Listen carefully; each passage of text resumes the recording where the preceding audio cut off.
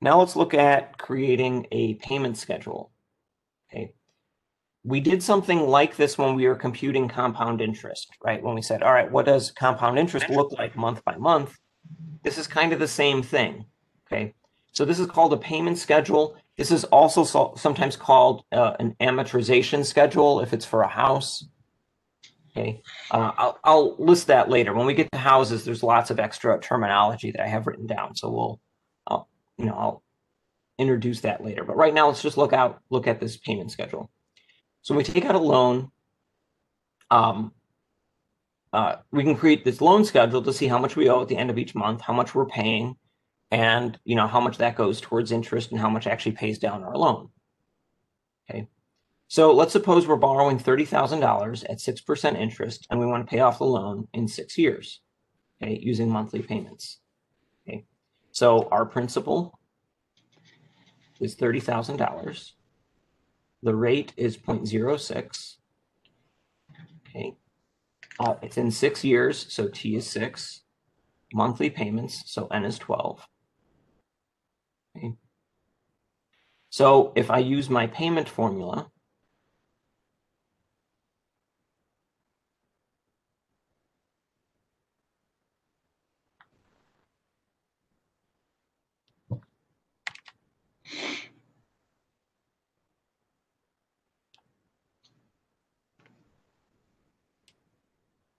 okay.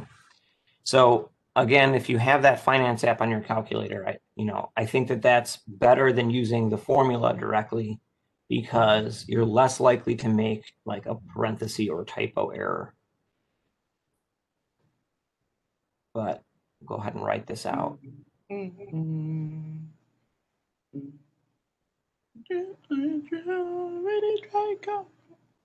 Oh, I can hear somebody singing.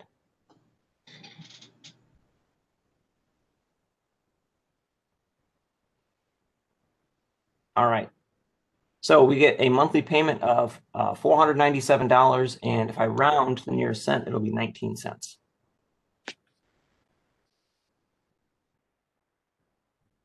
Okay, and again, if I were to use my finance app, the big N, remember, is little n times t.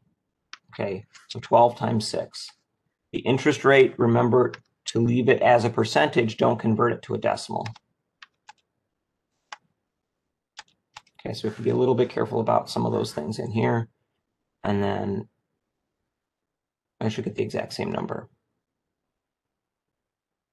Okay, so this is what we're going to keep.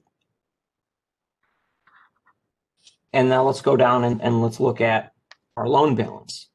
Okay, so if I wanted to compute this payment schedule, okay, I borrowed $30,000. So after 1 month, I have to apply the interest. Interest rates are given as an annual rate. So if we're looking at monthly,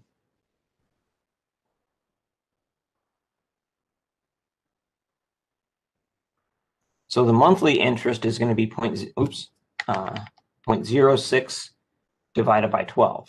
Okay, and that comes out to a whole number, so we could write that out.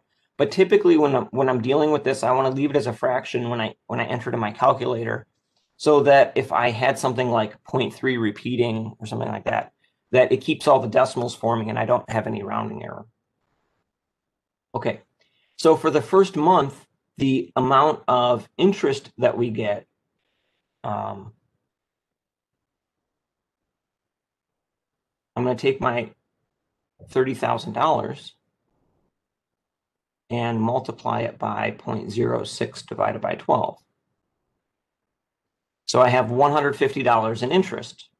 So when I make a payment, $150 of that goes to pay off the interest. Okay.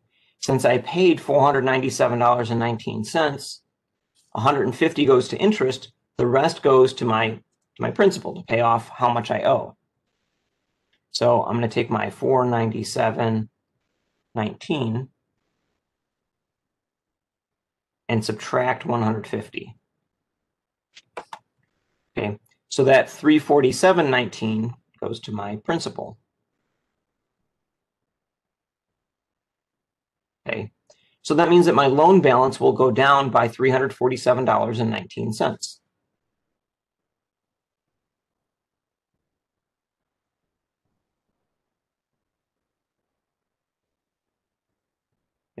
So then I'll end up with $29,652.81.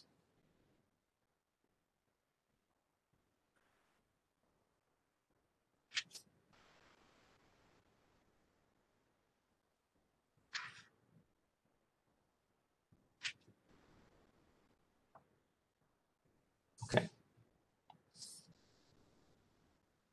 So this one was 497.19 minus 150.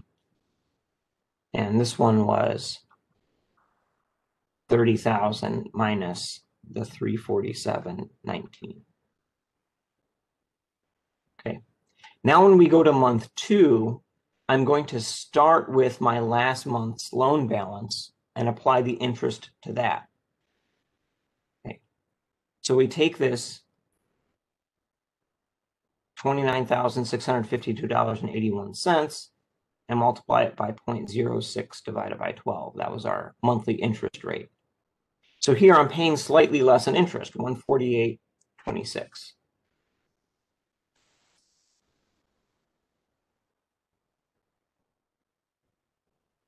Okay.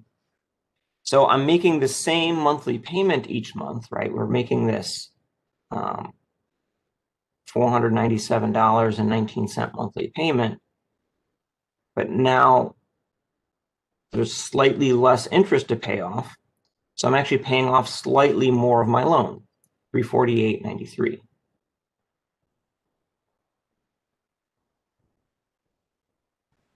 Okay.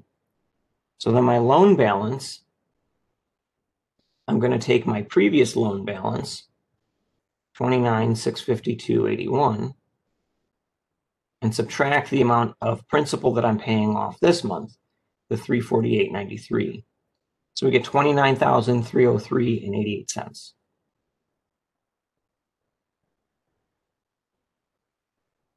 Okay.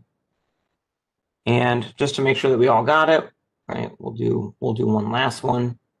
So my interest payment, I take this last month's previous balance and multiply it by 0.06 divided by 12.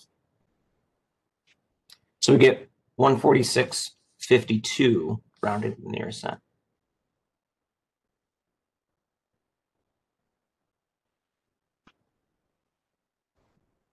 Okay. And then again, we take the monthly payment is the only thing that does not change ever, right? It's the same for each month. So I take that monthly payment, subtract how much of it went towards interest, and then the remainder goes towards my principal, $350.67.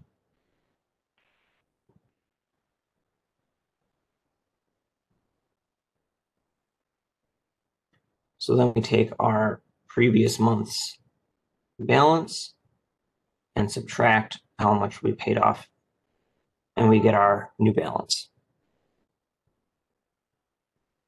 So the initial 150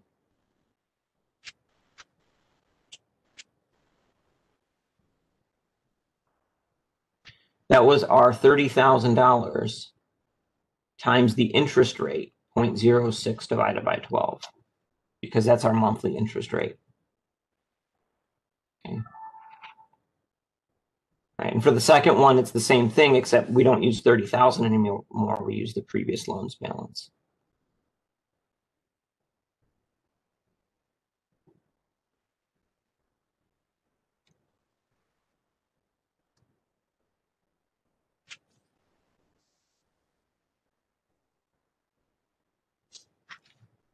Okay.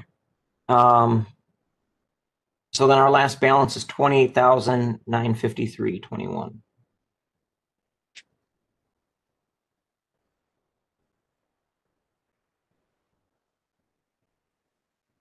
Okay. And you could fill that out for the full loan, and then at the end, you'll get a loan balance of 0. Now, if I actually filled this out, like I made a spreadsheet or something and filled the whole thing out, the way that we did it, you might not get exactly 0 at the end. You might get maybe 2 cents or -3 cents or something like that because of rounding error. And one of the things that a loan contract will do is usually they specify what happens for that last month. But it's what makes sense, right? You pay off the amount that you need to pay off the whole thing. Okay, you don't pay any extra. So if because of the monthly payment, the last payment would make me go to like, negative $12, you don't pay that extra $12. Your last monthly payment is just $12 less. All right. So this is the idea of making a payment schedule. Now, when you borrow money, it doesn't really matter what you borrow the money for, right? It works the same. So whether I'm buying a refrigerator or a house or a car, if I'm financing it, this is how loans work.